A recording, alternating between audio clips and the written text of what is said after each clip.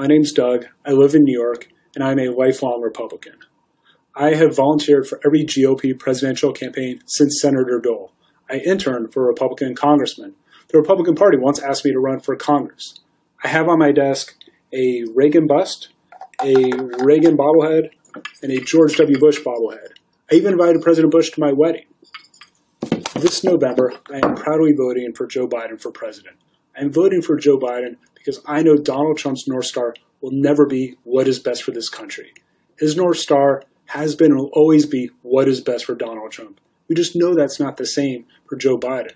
He has always put the country's interest ahead of his own, and we know that'll be the same once he gets into the White House. I'm voting against Donald Trump because I'm exhausted. I'm exhausted every morning looking at my phone and reading about some crazy thing that his administration has done. I'm exhausted by his constant lying to us about the small stuff, the big stuff, lying to us when we all know that he's lying to us. I am voting against Donald Trump because of his total mishandling of the COVID-19 pandemic. This alone is disqualifying for him. He has caused the death of tens of thousands of people, millions of jobs lost, billions of dollars squandered. And we all know why this was mishandled. Because he would not allow testing. He would not get the resources to the blue states.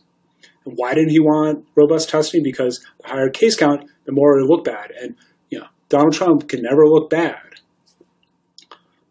I'm voting against Donald Trump because I want the person in the White House to be a role model to my kid. And who can say that Donald Trump is a role model to their kid? To my fellow Republicans out there struggling with this, I get it, that you don't agree with Joe Biden on every issue. I don't agree with him on every issue.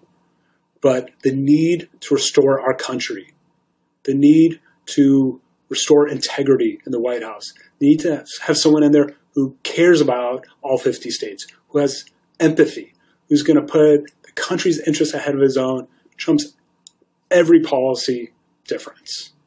For that reason, come this November, I'm going to be voting for Joe Biden. I encourage all my fellow Republicans out there to do the same.